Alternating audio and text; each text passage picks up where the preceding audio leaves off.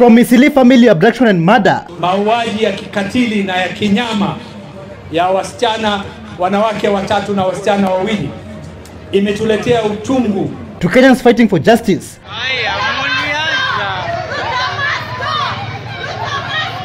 Where are we heading to as a country? Wametendewa kitendo ambacho ni cha kinyama sana. Na mimi kusema ukweli sielewi ni nchi gani tunaishi. Stop tribalism in Kenya. Because life and death does not choose tribes. And you guys are there under the comment section saying Wasomali warudi kwao, tuliambia mrudi kwenu amsikii. Sasa mtaanza kurudi kwenu. Anguka na. We are coming for you.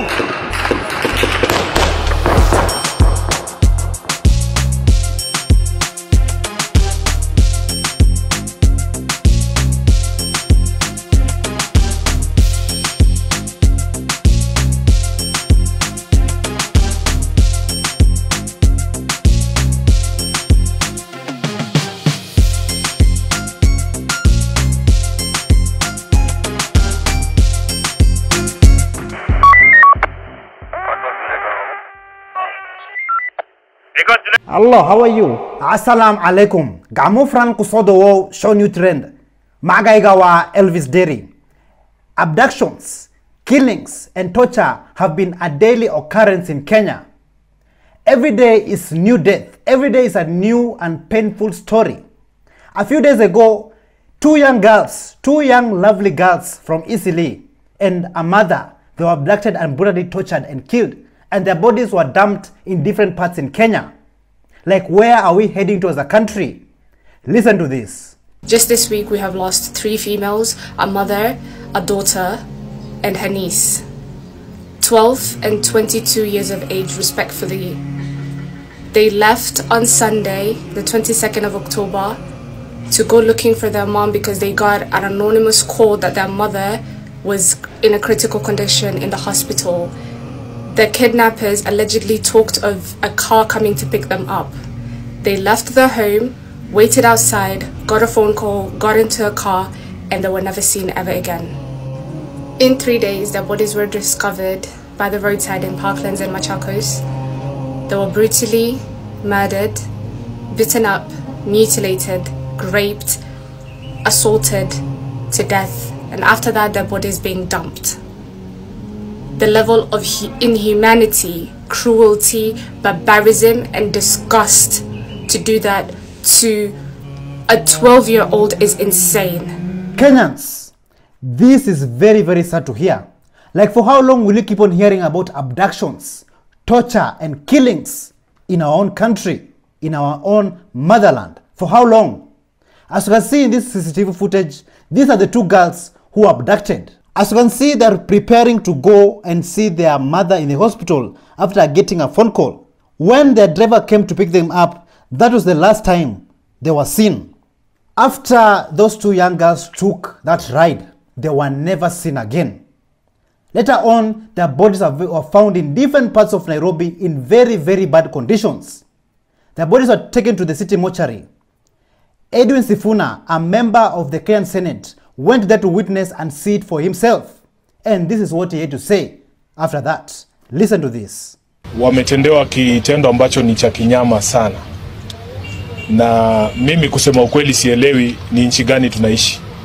Kama kuna watu ambao wanaweza kufanya vitendo kama hivi kwa muda huo wote, muda ambao unamchukua mtu kumchinja binadamu mwenzake kama kuku, alafu kisha amwandame mtoto wake, amwandame mwingine wa familia yake na muangamize kwa njia hiyo hiyo. Wakati huu wote tunasema tuko na vitengo vya polisi na usalama. Sidhani kama kuna mtu yote katika taifa hili letu la Kenya ambaye anaweza kujivunia kuishi katika mandhari kama haya. Mtajua kwamba mwezi huu tu tumekuwa na vitendo kama hivi na matukio kama haya mengi sana. Kenya was never the same again when this news spread all over.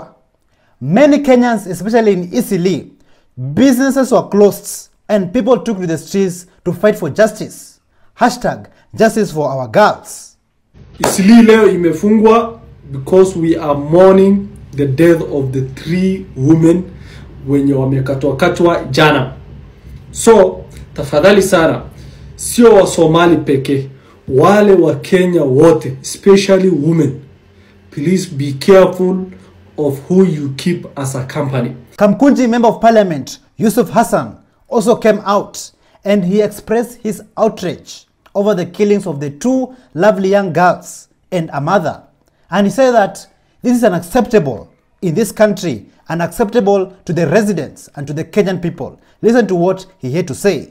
Hatukubali kabisa hali ya mambo ilivyo sasa hivi ya kuwa na taharuku na kuuawa kwa watu kila siku hapa Nairobi na kwingineko, na hasa mauaji ya kikatili na ya kinyama ya wasichana, wanawake watatu na wasichana wawili, imetuletea uchungu na wasiwasi mkubwa, na tunataka serikali ichukue hatua mara moja kuhakikisha kwamba hao wahalifu ambao wanazunguka katika mitaa yetu wanakamatwa mara moja na wanaletwa mahakamani, kwa sababu hakuna Mkenya, hakuna mwana Nairobi, hakuna mtu wa Eastleigh ambaye sasa ana uhuru wa kutembea, kwa sababu tunajua kuna wauaji makatili wako pale. Kwa hivyo tunataka serikali ichukue hatua haraka kabisa kuwafuatilia hawa watu na kuwakamata na kuwaleta mahakamani. Honorable Yusuf Hassan was also accompanied by Honorable Edwin Sifuna, a member of the Kenyan Senate, and this is what he had to say about this incident in Eastleigh.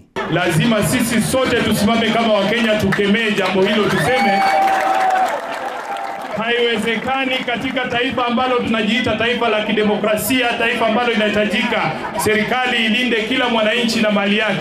Haiwezekani wa kinadada watatu wachukuliwe kutoka kwenye mitaa zetu, kwenye barabara, kisha watendewe ukatili kama ambao tumeona dada zetu wametendewa, alafu tuambiwe na vitengo vya usalama kwamba hakuna mtu ambaye anajulikana ni nani alifanya kitendo hicho. Mimi kwa niaba ya wabunge wote wa Nairobi na wakazi wote wa Nairobi, nataka nikemee vikali tukio ambalo limefanyika katika mtaa huu wa Eastleigh, na niwahakikishie, kwa sababu ni nyinyi mlinipa kazi hii ya kuwa sauti yenu, sauti hii yangu nitaitumia hadi haki iweze kupatikana kwa ajili ya dada zetu hao watatu.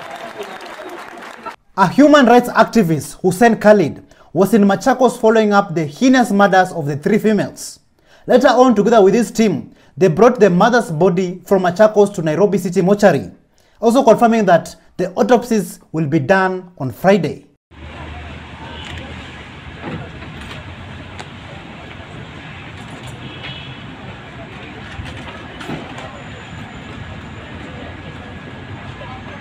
Kenyans, we are all facing the same problems, the same issues, the same killings, the same abductions every day. But yet, some people who decide to have that tribal mindset. Like, I don't believe that in this day and age and era that there's still some tribalism in people's minds. Those should be something of the past. But yet, some people choose to live that kind of life. Listen to what Speak Your Mind had to say about this. Wakenya nini kwa shida yenu? What is your problem? What is the problem with Kenyans? Why do we respond to things like that? We can't be traumatized as a nation. All of us cannot resolve it. Yo guys, we cannot move forward like this. What is the problem? Shida inakwaga nini? What is the problem? I'm looking at these videos where families have lost their loved ones. People are mourning. It is very unfortunate events. We are sad. We are sad because we do not understand. It should be alarming for every person. Every single one of you should be alarmed, because life and death does not choose tribes. And you guys are there under the comment section saying Wasomali warudi kwao, tuliwaambia mrudi kwenu hamsikii, sasa mtaanza kurudi kwenu. Are you guys okay? Like here, like, are you guys okay in the head? Mko sawa kwa kichwa yenu? Mko sawa? Because what type of comments are those? Like, if it was someone else who died, would we come down and say, oh, Wakikuyu by the way tuliwaambia mrudi Nyeri? No, it's not okay. Those comments are not okay, guys. What is the... I thought recently we had become one. I thought you guys are removing someone from their seat because they are tribalist. I thought you guys decided this nation is tribeless. Ama those applies to other tribes and not us, because Miss Elewi, why are you guys talking shit under videos where people have lost their loved ones? What is the effing problem? Not everybody in Kenya has that tribal and primitive mindset. And Kenyans came out to support. People came out to support. And also people raised their voices and spoke up about this tribalism nonsense. Listen to this. So mama aliuliwa Eastleigh na mtoto wake wa msichana na the niece. Somalis wakatoka ku protest. MP wanasema Ruto must go in the process because that is bad governance. Like watu wenye muuliwa wamekuwa wengi sana sasa, right? And the government is not doing anything. Hakuna kitu yenye inafanyika.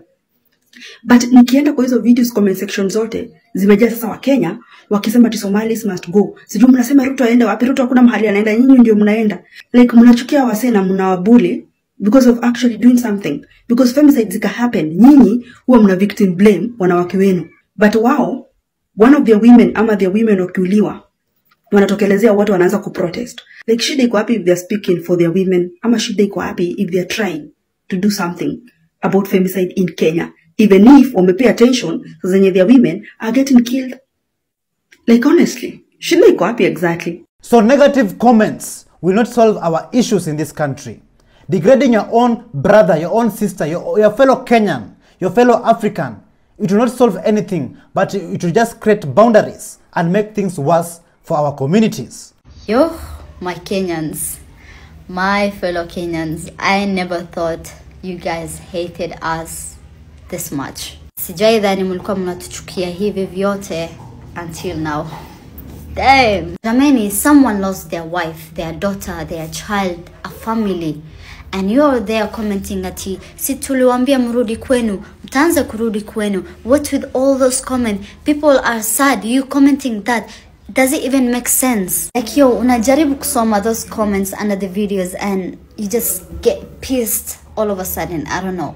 Because of the hate and how people are talking shit about the Muslim people and how they are starting to hate. It's just like someone maybe ameona hizo videos and then they just go into the comment section and all you can read is shit and you know the hate against the Muslim people. By the way, unajua kile kimewafanyikia can also happen to you or someone that you know or a relative of you. Like this should have been an alarm to you and alert that you should take care of yourself too. And currently, no one is safe in this situation, whether be Kenyans or Somalis. It can happen to anyone. It's a sad situation we are in. We are supposed to be humans in this kind of situation. We were created from the same creator. Sympathy shouldn't be something that you can't feel for your fellow humans. Let's be one, please. Let's be humans. Let's act like humans. Let's take care of each other. Let's not hate on each other. Please. Many, we don't deserve this, Kenyans. Our fellow Kenyans. Yeah. I'm still very shocked that some people have that primitive, that backward mentality of tribalism. So, what have we been fighting for all this time? Are we fighting for equality? Are we fighting for freedom? Are we fighting to be together as one people, as one nation, as one country? Listen to what our two brothers had to say about what is happening. Do you guys remember Farah Maalim akisema angeua 5,000 Gen Zs? Our brothers and sisters from Eastleigh, tumesikia kitu kimefanyika, kwa hiyo mama ameuawa akiwa na watoto wawili, wakatupwa, tumesikia kitu kimefanyika. But you guys, do you remember on 25th venye tulienda streets majenzi wakauawa? Mimi naweza kuambia in Kenya hapa, Kenya mzima, nobody is safe. Hadi ma MCS, ma senators, mke yote from nini hapa Kenya mzima anachukuliwa, anatekwa, kuna abductions, watu wanauawa. Does it mean ni watu wa Eastleigh peke yao? No. We should stand up as Kenyans na to protect lives zetu. Hello. Talk to our people, Somali people. Niwaambie kitu. Somali people walai. Stop tribalism. Yombo kabila, sijui ni kabila gani, ni kabila haina maana. Sawa, kama unataka kusema hii dunia tunaacha. Hii dunia utaacha, kila kitu uko nao utaacha. Ulikuja bila kitu narudi bila kitu. Sawa. Kitu unaenda nao ni zile matendo umefanya hapa. Sawa. Na sisi tunajipiga kifua, ati wewe unafanyanga ibada, unafanya nini, unajipiga kifua, hapana. Sawa? Kuwa humble, kuwa mambo kabila tuache. Wala Somali people, mimi inaniuma sana mkikandamiza watu. Personally nimekandamizwa sana, lakini najua siku moja itakuja itaisha tu inshallah. Wala lo siku zote wala lo. Just not long ago, Delaware Ward MCA Yusuf Hussein was abducted around 9 p.m. and brutally tortured and murdered. and later on his body was found in a very inhumane condition. Listen to what his driver said, what happened and what took place during that night of abduction. Listen to this. Waliweza kutoka wanaume 5 kwa ile gari, na gari ya Prado ikakuwa bado iko on motion kidogo. Walitoka 5, 4 wakakuja kwa passenger seat, na mmoja akakuja mbele ya side ya kwangu kwa dereva akanishikia gun. Wengine vile walitoka walikuwa wanainua to the west, they had some guns to the west. Sasa vile walikuja hivi walimchukua ule jamaa nilikuwa nimebeba haraka wakamuingiza kwa ile Prado yao, na mmoja akarudi tena akaniambia leta kila kitu yako yote. Wakachukua simu yangu, aeda na earphones na charger, wakatoka nazo. Ule mmoja bado amenishikia gun to my side. Ndio sasa baadaye after huyu amechukua kila kitu yangu kwa gari, waliingia tena kwa gari wakatoka. Waliingia tena wote kwa gari wakatoka na customer.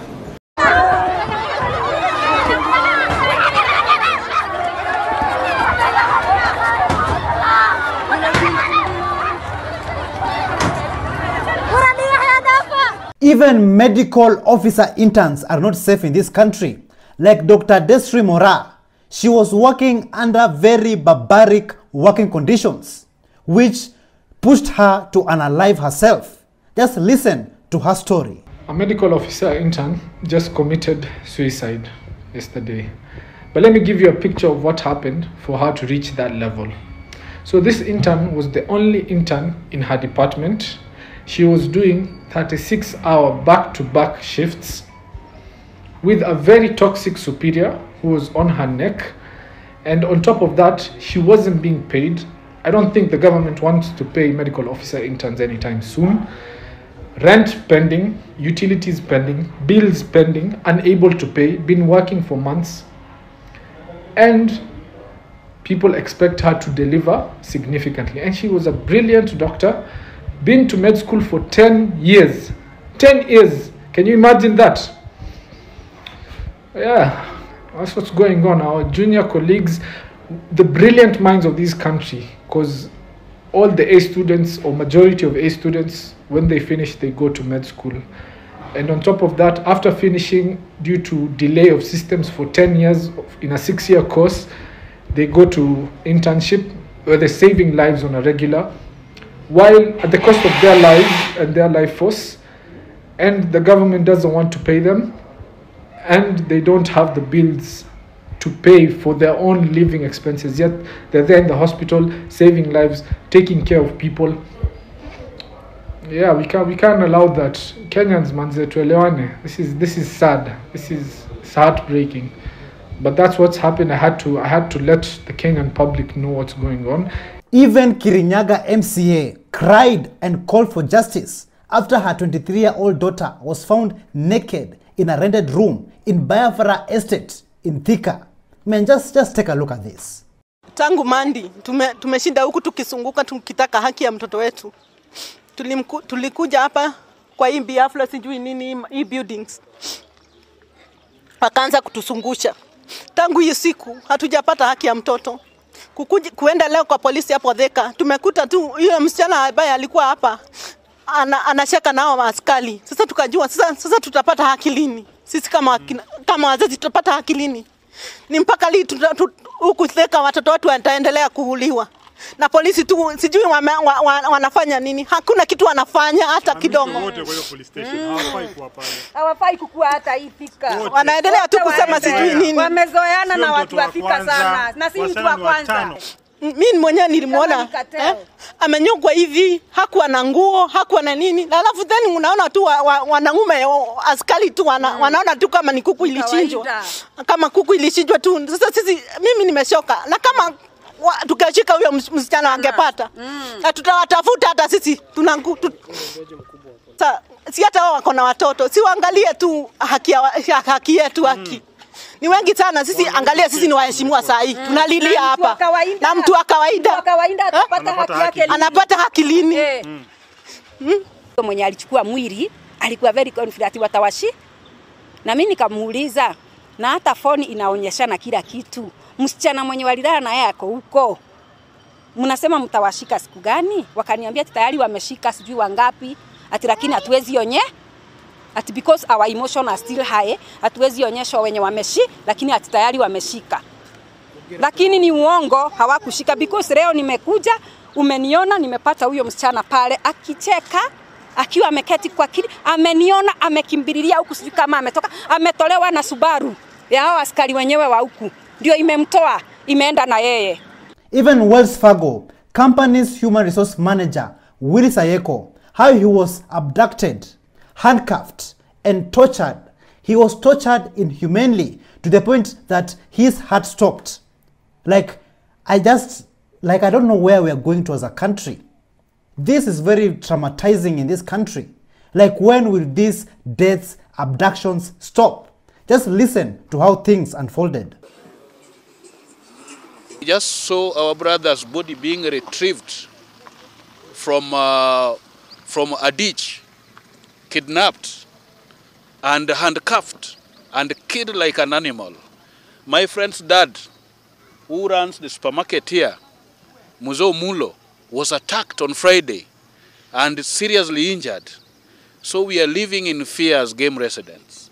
And this is unacceptable, and we are asking the authorities, the police, to be in charge. Mr. Willis Ayeko's brother was also very broken and shocked to hear about his brother's death. And this is what he had to say. We wanted to see the last place where the vehicle stopped, because that is where I thought he was stopped last.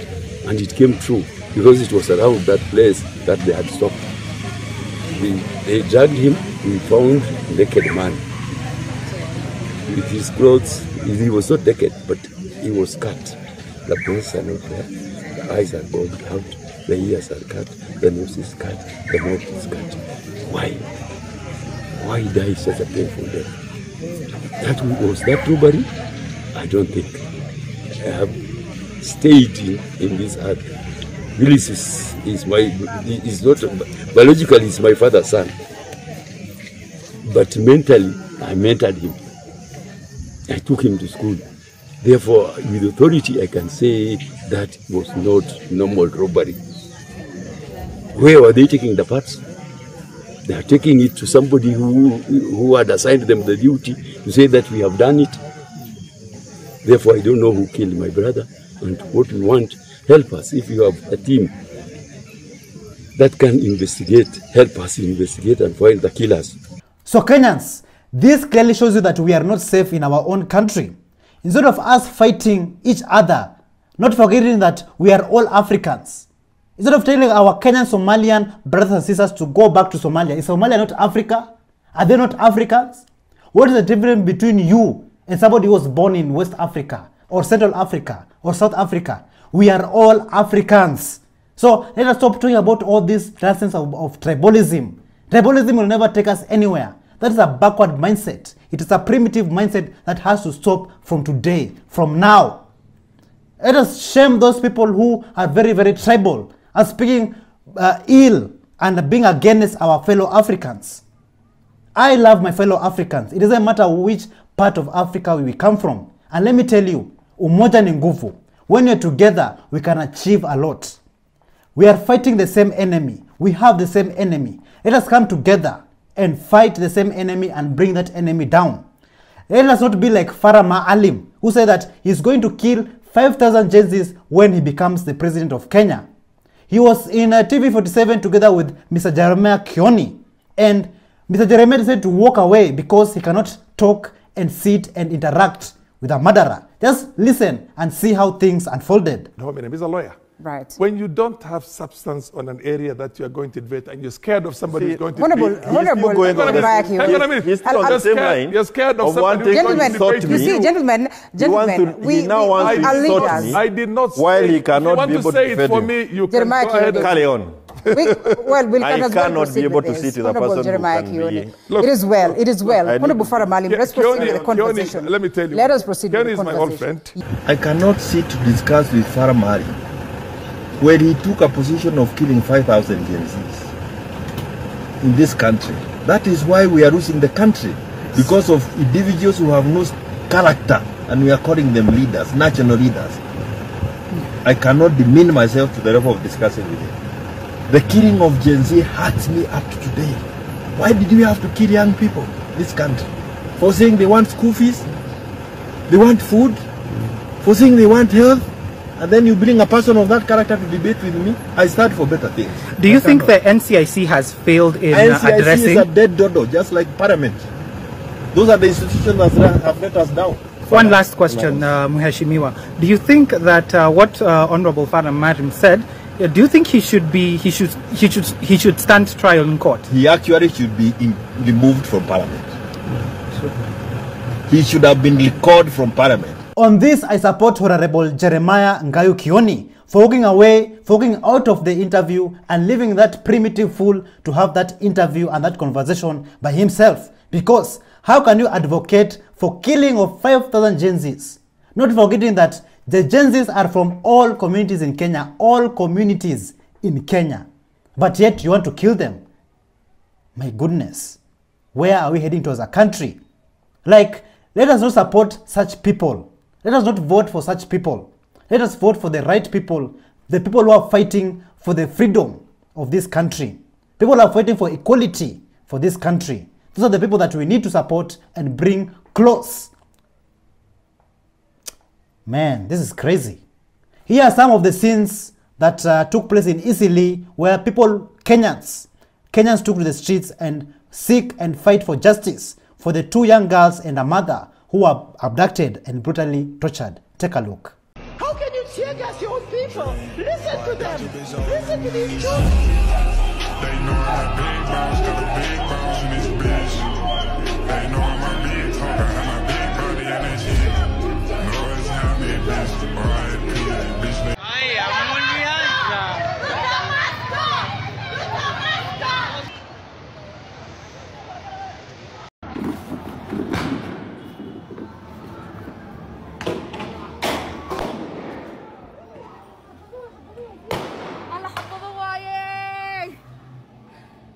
alla baayo ba ikran see fadhiisana dhilay alla xabad waay wallahi xabad waay tiyagas ma ahaya sijui mambo iko vipi hapa ni Eastleigh Garissa Lodge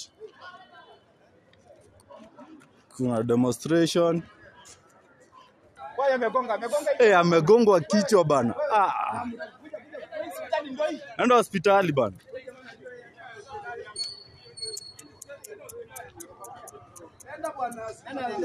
watu wakona tabia mbaya.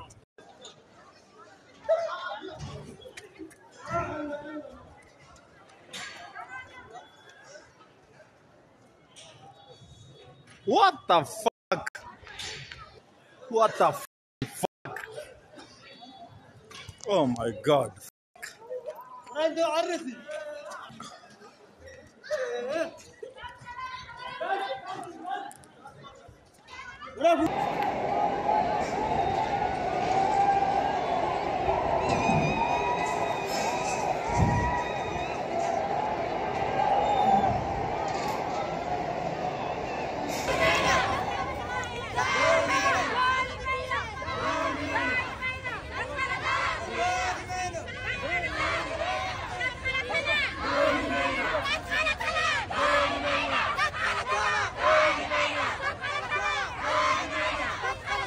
Today we are mourning. Tunasema Mungu apeleke hawa wasichana jana. There is nothing else we can say. We don't know the psychopath that enjoyed doing that. Imagine kuchukua mtu unaenjoy mpaka unakatakata. You take the time kuweka kwa meza unakatakata. Imagine. And then unachukua, you transport them to another place. That is very difficult for a normal person. No matter what tribe, no matter what ethnicity, no matter how they look like, no matter their color and all of that. Try to be human. With that being said, please stay safe. Be your brothers and sisters keepers. Let's be respectful. And till next time. So Kenyans, my fellow Kenyans, my dear Kenyans, let us stop tribalism. Let us stop this self-hate that we have among ourselves. Let us come together as one people. We are all Africans. It doesn't matter which part of Africa you go to. Even you yourself, when you travel to other parts of Africa or different countries, You want the people there to treat you nice. You want the people there to respect you, right? So let us respect each other in our own country. Remember, these borders that are in Africa, those are borders that were set there and put there by the colonizers. Let us not have that colonial mindset, that slavery mindset. We are one people, one Kenya, one Africa, one nation. That is who we are. So let us advocate and speak the language of peace, love, and unity among our communities. Eastleigh, man. Eastleigh is just amazing, man. Like, I really love this place, man. It's amazing.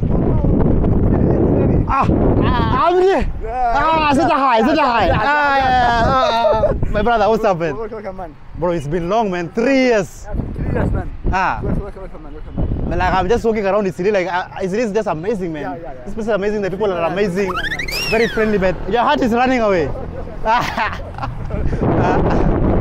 Man, you guys like are in Eastleigh right now. Just amazing, and I've met my brother right here. So, guys, let us go to BBS Mall and see the biggest mall in East Africa in Eastleigh, man.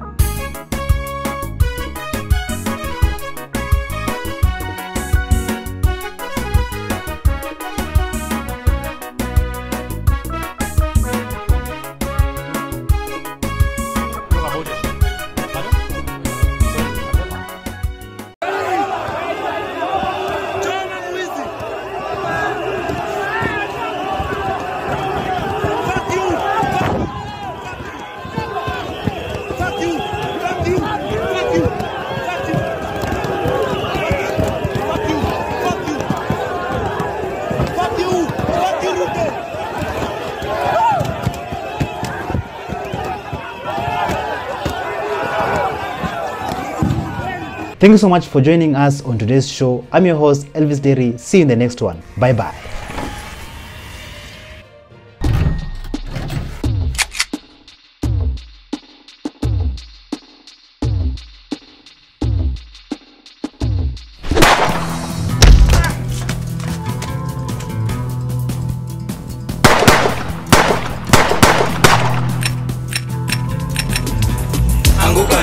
We're coming for you.